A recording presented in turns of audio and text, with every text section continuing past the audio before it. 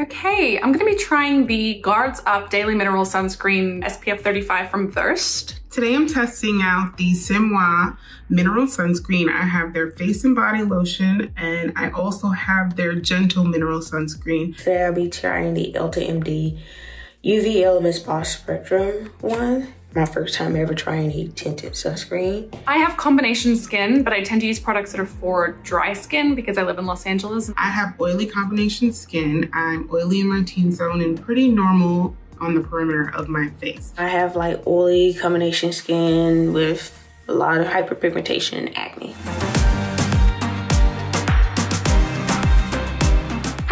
Welcome back. We have another Derm Reacts video, and I'm so excited because we have Dr. Laura Scott with us. She's a board-certified dermatologist in Miami, Florida, and the topic today is sunscreen for darker skin tones. Hi, Laura. Hi, Susan. Thanks so much for having me. Thanks for joining us. I'm really excited about this topic. It's something that we get requests on all the time.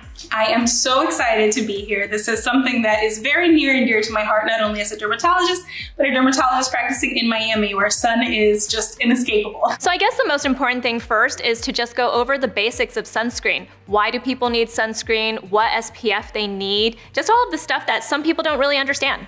Yeah, so we're gonna talk, I think, a lot more about why certain darker skin tones need sunscreen, but in general, sunscreen really protects us from the sun, and that's because as much as we love the sun, as much as it's good for us, getting too much sun can actually lead to skin cancer, and it can also lead to advanced aging. And so when we start to look at older skin and the signs of aging, like wrinkles, dark spots, actually the biggest contributor of that is not actually your age, it's how much sun you've gotten in your life. And so SPF plays a big role in protecting us from that, the skin cancer, and really just taking care of our skin.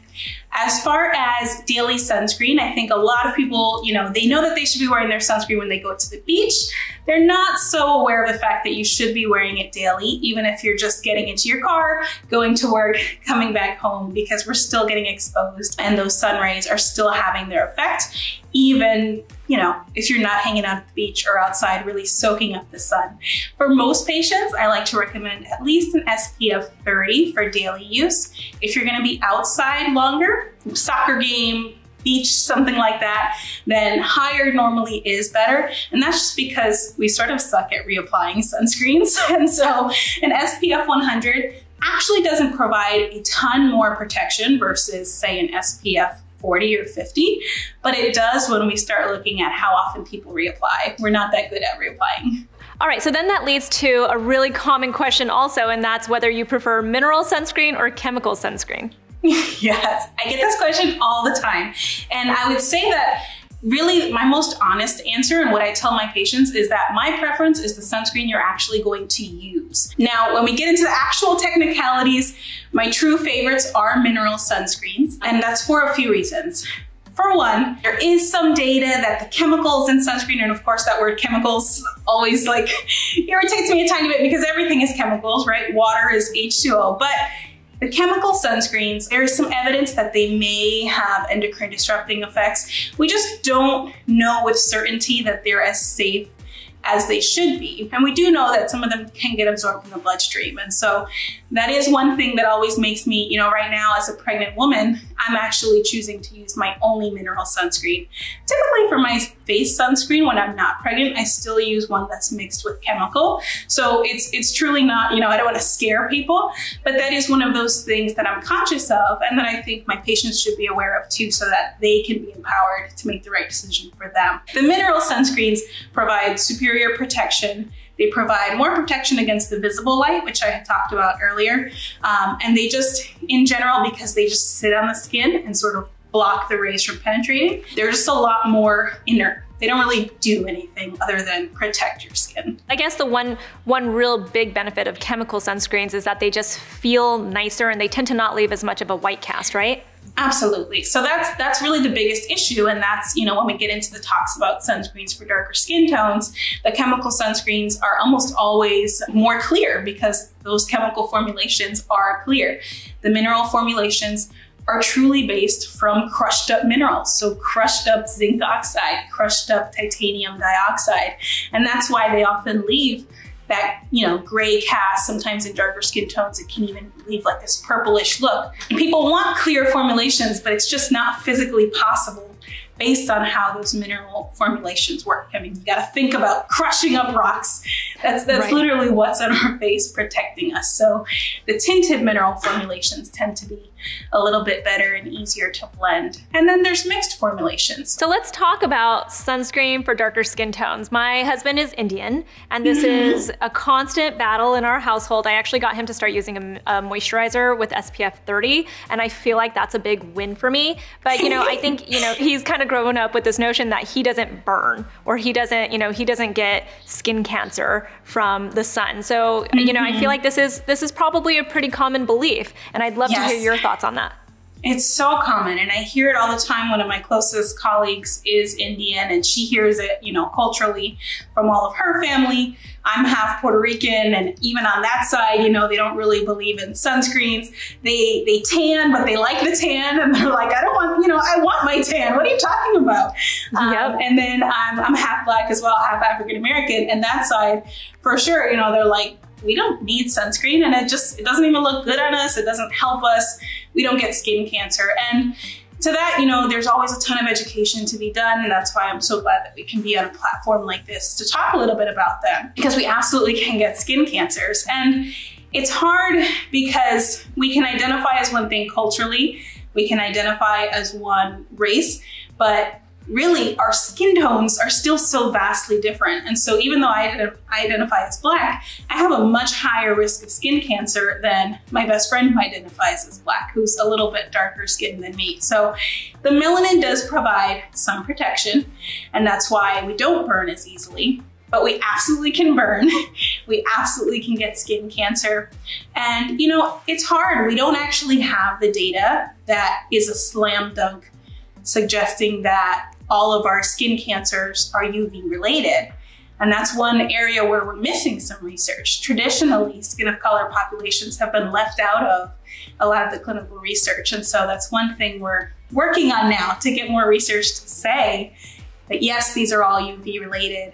Yes, sunscreen would help prevent that, because quite honestly, we don't have the data in our darker skin populations. But we do know we can get skin cancer.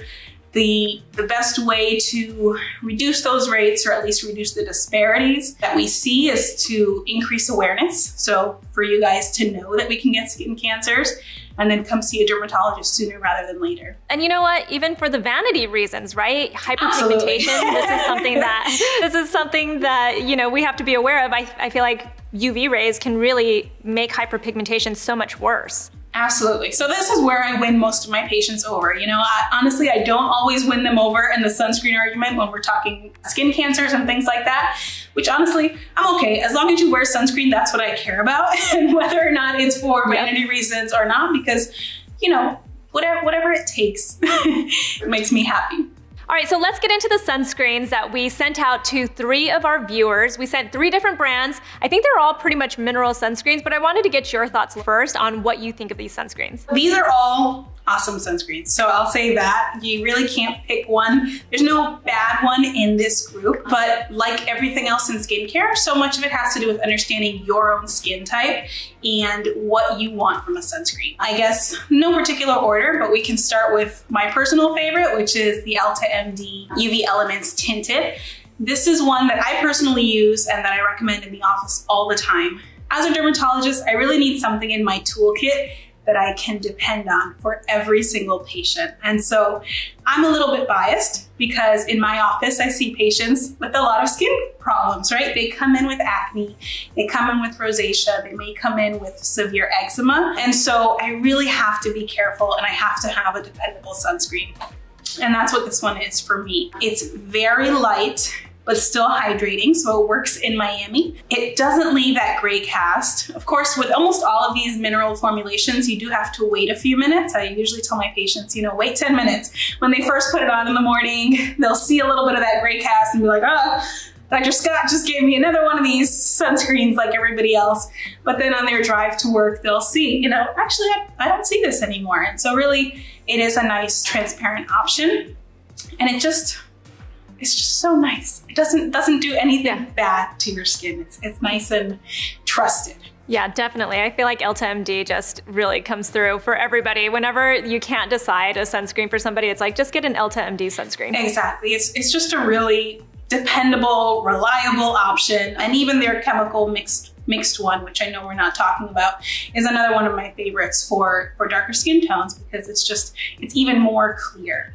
So this is the one that I love the most, that comes personally recommended from me. The C'est Moi was new to me. This one is so nice, and my kids have already stolen the stick option that you guys sent over. It's probably the nicest stick formulation that we've used yet. Very nice, and I would recommend it for the people who are not acne prone or not rosacea prone, and that's only because it does have a few ingredients in here, particularly the shea butter and some of the fruit extracts that can either flare acne or that can flare otherwise sensitive skin. So that's the only, drawback to this one, but otherwise it feels really nice going on. For me personally, this would be like a perfect body option.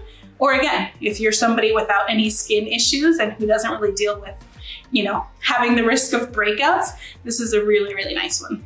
The Versed one, I am very surprised by. I think this actually, I'm really glad you guys sent it over, because it might be a new one I recommend for my patients who are even more on a budget, because the Elta MD can get pricey as it adds up.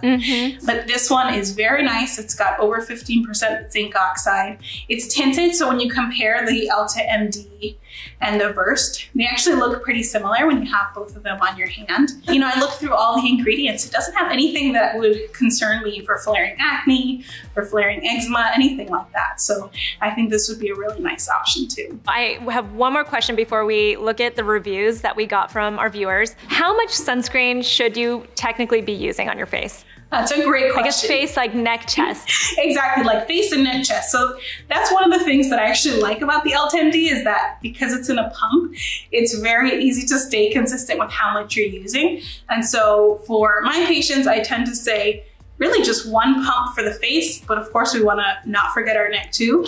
So 2 pumps total would be how much you would need to cover the face and neck. All right, so let's take a look at what Alice, Cassandra, and Kamisha have to say about these sunscreens. The first sunscreen we're looking at is the Elta MD UV Elements Tinted Broad Spectrum SPF 44. I'm gonna be trying the Elta MD UV Elements SPF 44. It's coming out with a nice tint, which is exciting, because usually when they come out white, even when they say they're transparent, they usually leave kind of like this white residue on my skin, which I don't love. I would say the texture is very hydrating and very milky, if that's a texture. Goes on the skin with a slight, tint, and looks kind of like it has a white cast, but as I massage it in, it is going away. Let's see how this goes on. Tinted products.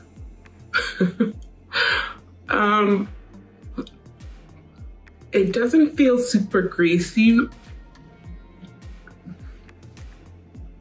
but as you can see, it looks a little white.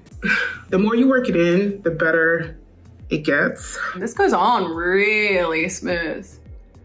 That's really nice.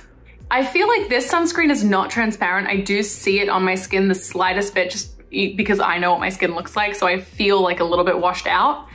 But the consistency and the way it feels on my skin is actually really pleasant. It doesn't feel heavy. It's leaving a little bit of a white cast, but I don't hate it. Like, I'd feel okay going on and putting on my makeup, or just going about my day if I'm not wearing makeup. It does have a slight cast to it. For someone with my complexion, I wouldn't, recommend this just because you will have to massage it in, but I would say people a little lighter than me on the darker complexion would, love this. But after some massaging in, it seems to be going down. I will probably assume that as the day continue on, it will, fade.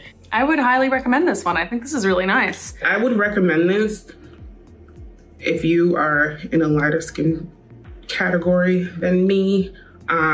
For my darker girls, I don't know. I don't think so. I still see kind of like a haze, and you can kind of see it on my eyebrows too. So I don't know that I would recommend this for anyone my complexion or darker. Next up, we have two sunscreens from C'est Moi, so we split them up. One of them is the Gentle Mineral Sunscreen, and that's SPF 30, and one is the Sunshine Mineral Sunscreen, and that's SPF 45. Today I'm testing out the C'est Moi Mineral Sunscreen. I have their face and body lotion. I'm just gonna take a bit.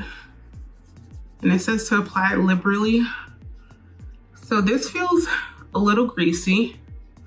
So that worries me a little bit because I tend to be oily in my T-zone. So I don't know that that would work throughout the day. It's not leaving like a white cast or anything. So if you're my skin tone or darker, it would work quite well for you.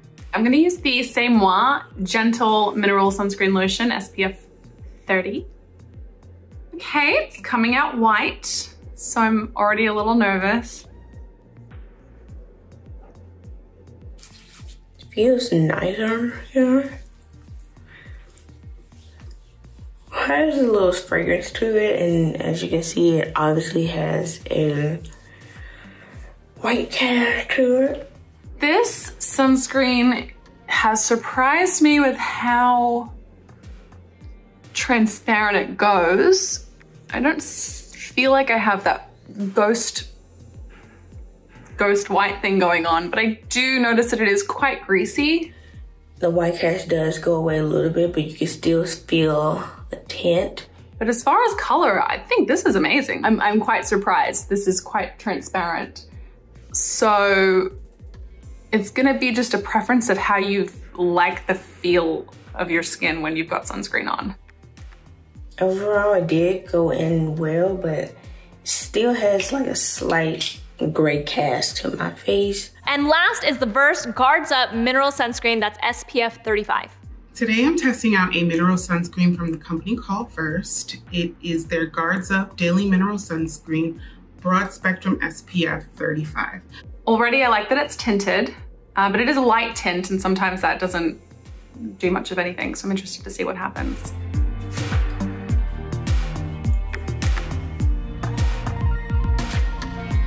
Oh, it's really smooth going on. It feels kind of matte to the touch, which is kind of okay. And it seems to be really going on the skin pretty quickly. It's not leaving like a white cast. I like the texture. It does blend in well. Wow, that color is great. I feel like the sunscreen actually gives me a nice glow, but it doesn't make me shiny, and it's not matte. It absorbed into the skin pretty quickly. It's not greasy. I would totally recommend this product to anybody that's my skin tone or darker. Overall, it has no white cast and it blended real well. I really love this. I would absolutely recommend this. All right, so that was sunscreen for darker skin tones. I was really excited to see that everybody loved the Versed. It's a pretty consistent message. I personally do also love the Elta MD. And the C'est Moi was a very, that's an exciting brand that I'm just starting to get to know too. So I loved seeing all of this. I know that you guys are constantly asking what certain sunscreens look like on darker skin tones, so I hope this was super helpful. Dr. Scott, it was so wonderful to have you join me on this video. It was such a pleasure to be here. Thanks so much for having me. If you guys want to watch other videos on sunscreens, I'll leave them below in the description box. You'll have links to them. We also have our private Facebook group. I'm on Instagram at Susan Yara. Follow Dr. Scott. She is so adorable on Instagram right now with her beautiful family, and I can't wait to see her lovely baby. Thank you guys so much, and we'll talk to you soon.